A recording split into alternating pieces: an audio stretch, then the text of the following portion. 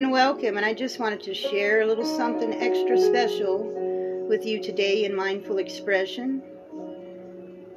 Thank you for joining me today.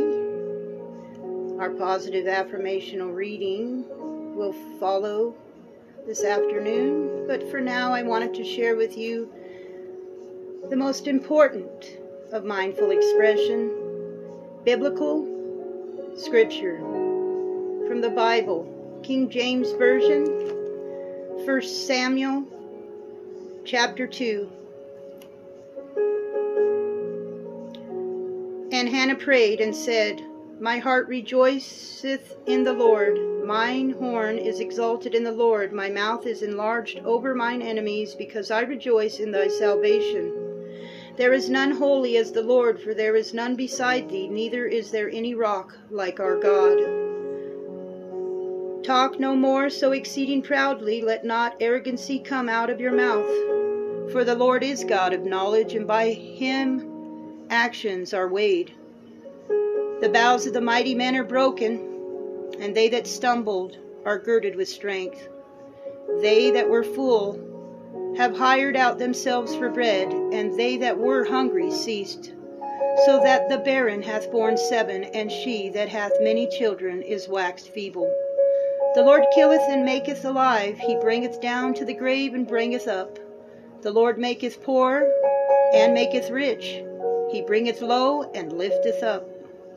He raiseth up the poor out of the dust, and lifteth up the beggar from the dunghill, to set them among princes, and to make them inherit the throne of the glory. For the pillars of the earth are the Lord's, and he hath set the world upon them.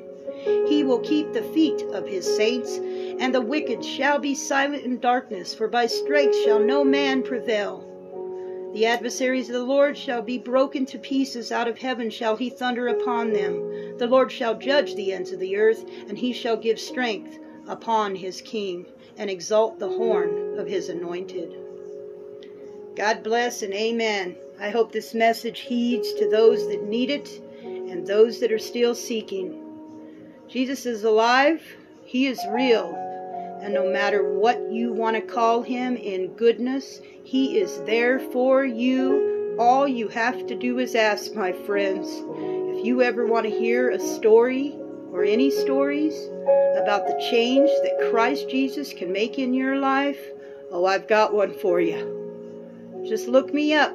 I'm happy to share, and I'm happy to listen to yours too. In Christ's name, may we carry on as Christian soldiers. God is great and God is good. Ask him, and he will give you rest, knowledge, comfort, healing, and you can make it through. He's preparing a place for you, my friends. I hope to be there with you. I love you.